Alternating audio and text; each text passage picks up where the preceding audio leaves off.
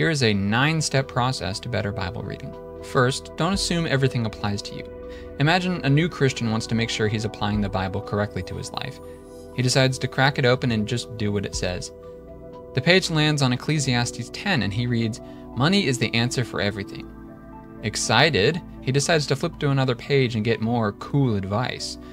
This time, it's Psalms. "Delight in the Lord, and he will give you the desires of your heart." Chapter 82, though, says, "You are God's, Son of the Most High, all of you." With this new info, the new Christian decides he should live life for pleasure, gain as much money as possible, and relish in his new power as a new God. Obviously, that's not how it works. We can't assume that every Bible verse applies to us. In fact, the Bible as a whole doesn't really apply to us primarily.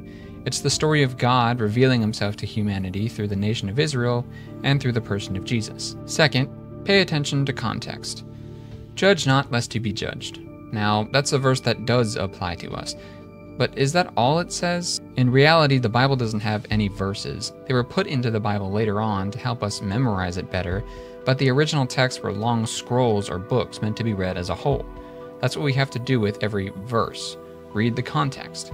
When Jesus continues this teaching, he says, "First take the log out of your own eye, and then you will see clearly to take the speck out of your brother's eye."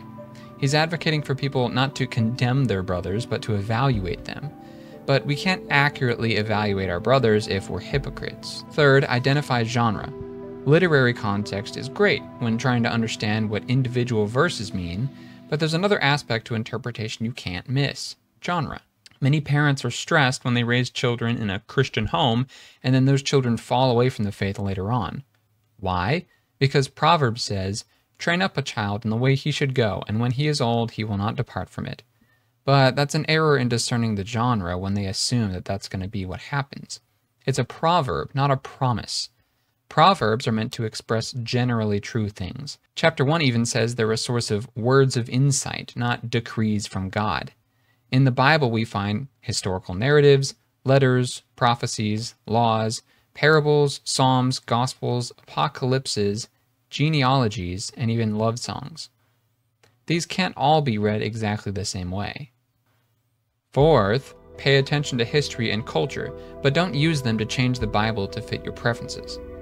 The last portion of context within the Bible you have to recognize is history and culture. The Bible wasn't written in 2024. It's a collection of writings from over 40 authors spanning 1,500 years or more. There's an immense amount of history and culture wrapped up in it. For example, the Sadducees were temple leaders within the population of Israel. They were mostly pro-Roman, they only accepted the first 5 books of the Bible, and they didn't believe in the resurrection or the afterlife. So when you read that someone asked Jesus who a woman who's had 7 husbands would be with in the afterlife, you have to remember it's the Sadducees asking, and that changes everything. They didn't believe in the afterlife, so they weren't looking for genuine answers. They were trying to test Jesus. Not only that, but knowing the history makes Jesus' response all the more impressive, since he responded to them using a quotation from Exodus, one of the first 5 books. But we also can't take those historical and cultural contexts and overemphasize them to the point where we distort the scripture. In some Christian circles, they suggest that Jesus is saying, "It is easier for a camel to go through the eye of a needle than for a rich person to enter the kingdom of God," refers to a real gate in Jerusalem called the Eye of the Needle. This gate was supposedly big enough for a human to walk through easily, but camels had to crouch down to make it through. Therefore, it's simply difficult for a rich person to get to heaven, not impossible. But there's actually no archaeological evidence for a gate like that. Perhaps the original suggestion came from someone who was uncomfortable with Jesus' warning against riches. He's saying it's impossible for rich people to get into heaven without God, not that it's just difficult. Fifth, be aware of your presuppositions. Often we underemphasize our presuppositions, meaning that we don't realize how much our assumptions influence the way we interpret the text. When the disciples bring Jesus 2 swords in Luke 22, he says, "That is enough." The actual intent of his words is unclear, but our assumptions can change how we view it. Anabaptist Christians who believe in pacifism would take his words as a rebuke, meaning something like, "Enough of that nonsense." Christians with military families might see it as a condoning of force, at least in some sense. We have to read Scripture carefully, knowing that our backgrounds influence our interpretations. However, some people have the opposite problem of overemphasizing their presuppositions. They say that our assumptions and backgrounds exert so much influence on us that no one can ever be certain about what a passage of Scripture really means. It's all up to our own interpretation. You have your truth, and I have mine. Ironically, this is also a presupposition that cripples our ability to understand the Bible. In 1 Corinthians 5, Paul comments on an earlier letter he had written in which he told the believers in Corinth not to associate with immoral people. Here he clarifies, I wrote you in my letter not to associate with sexually immoral people. I was not including the sexually immoral of this world, or the greedy or swindlers or idolaters. In that case, you would have to leave this world. But I'm now writing you not to associate with anyone who claims to be a brother but is sexually immoral. Here, Paul is clarifying that he meant for believers not to associate with people who called themselves Christians but lived immoral sexual lives. He still wanted them to associate with unbelievers in order to spread the gospel. His clarification indicates that it is possible to arrive at a determinative meaning of his writings. That means it's possible to set aside presuppositions when reading the text and find out what it actually means. Do you remember earlier when I said there were 9 steps to better Bible interpretation? Well, there's actually 10, and the last one is the most important, so stick around. We'll get there soon. 6th, pay attention to patterns and themes when reading the Bible as one book, not many. Remember earlier when I also said that historical and cultural context was the last type of context we needed? Well, there's actually one more of those too. Canonical context. Any superhero movie fan nowadays will know that canonical things are those things that happen within the scope of the movie universe. Non-canonical things aren't legitimate parts of the story. The biblical canon includes the Old and New Testaments together. This means 2 important things: that the Bible interprets itself and that there are common themes that run throughout the book. The New Testament writers reference the Old Testament many times, and the Old Testament quoted itself as well. Many concepts from the Old Testament are brought into the New and interpreted for new audiences. But running throughout both Testaments are a few themes like redemption from slavery, the nation of Israel, and the coming of the Messiah. When you keep these in mind, it makes many verses make a lot more sense. 7. Don't read literalistically or mostly allegorically. But whenever you read the Bible, you'll ultimately get to some parts that just don't make sense when taken at face value. So the question is, are we supposed to read the Bible literally or not? And how do we know what to read literally and what to read metaphorically? In 2 Corinthians, Paul writes, "Crafty fellow that I am, I took you in by deceit." Is he admitting deception to his readers? Reading the previous chapters makes it clear that he's actually speaking sarcastically here. He spent a lot of writing space boasting about Christ and not himself, calling himself foolish and weak. Even the verses after his claim show that he was speaking with irony. But shouldn't we read the Bible literally?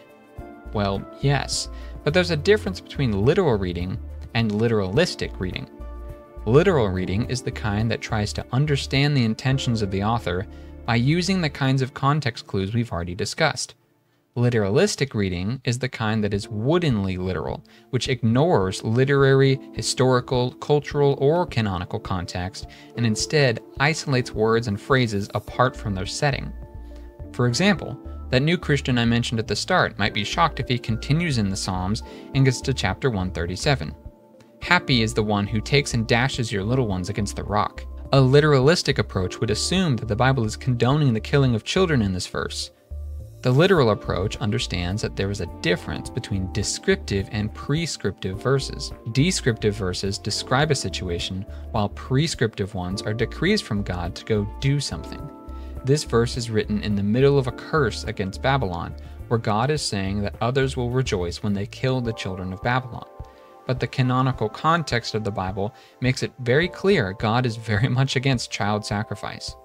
As the saying goes, context saves lives.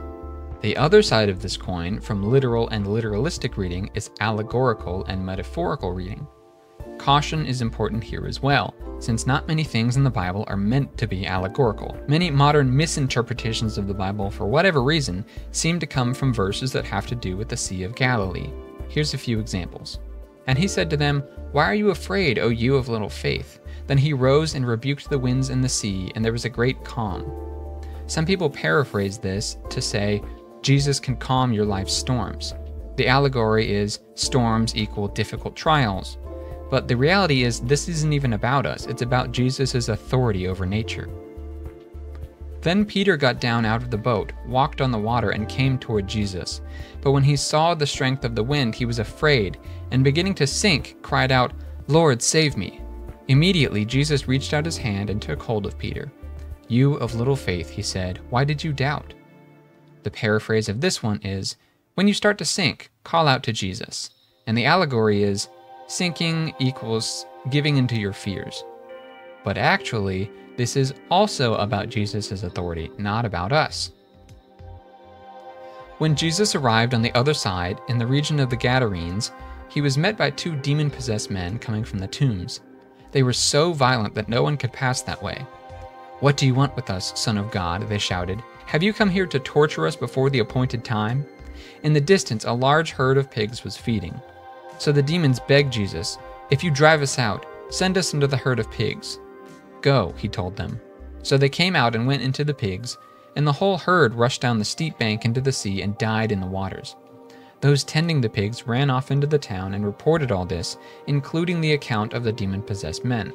Then the whole town went out to meet Jesus, and when they saw him, they begged him to leave their region. So the paraphrase of this one is, drown your demons in the sea.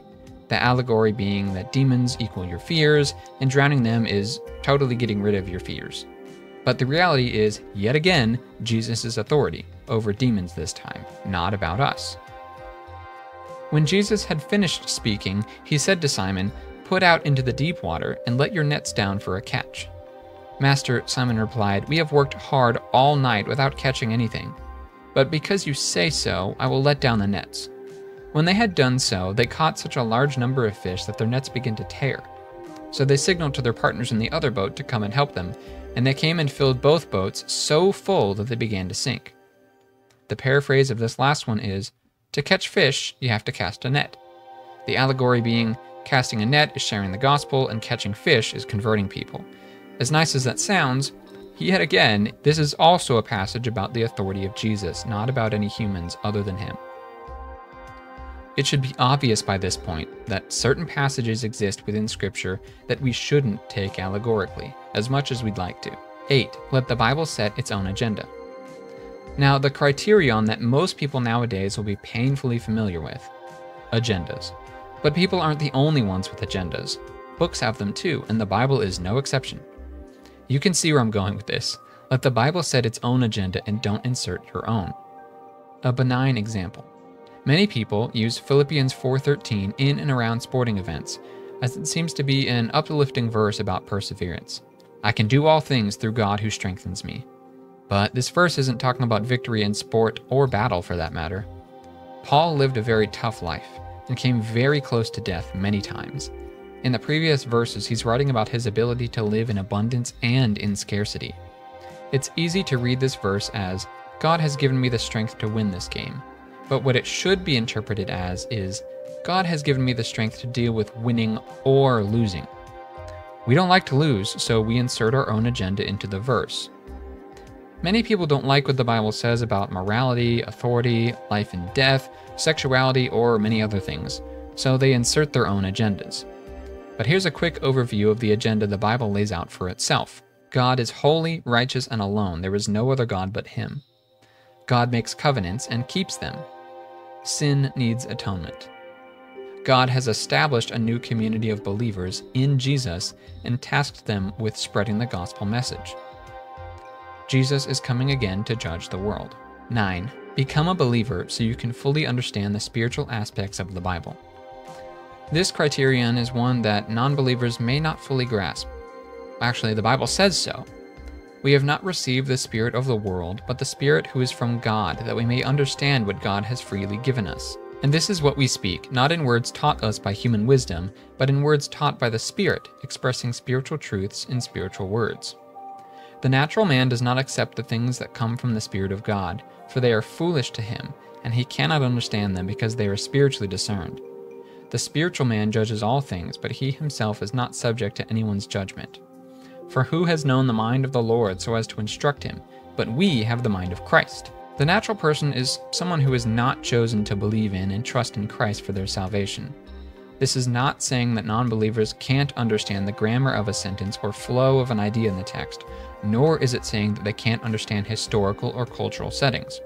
Canonical context is even open for anyone to understand who is willing to look for it. What this passage is saying is that non-believers cannot accept the things taught by the Spirit, discern their importance, and accurately judge how to apply them to life.